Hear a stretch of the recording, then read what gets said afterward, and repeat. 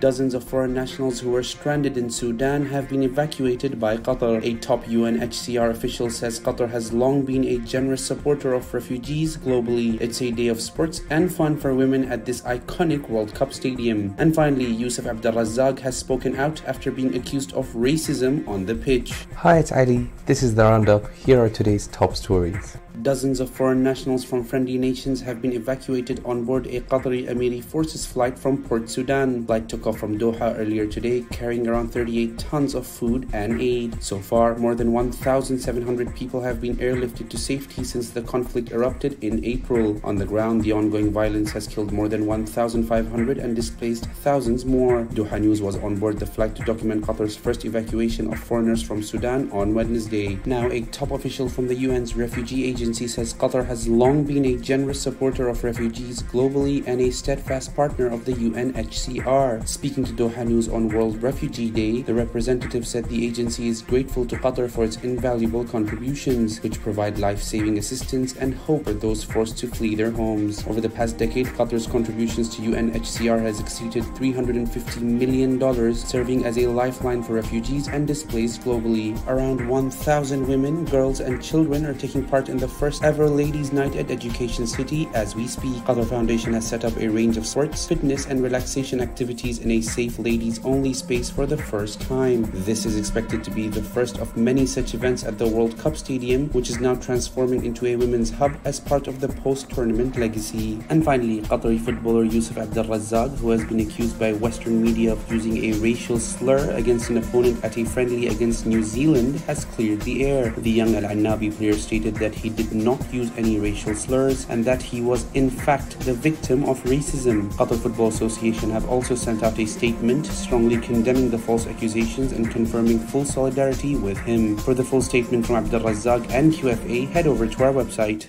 Thank you for joining us. For more of our stories, head over to our website www.dohanews.co. Have a great day.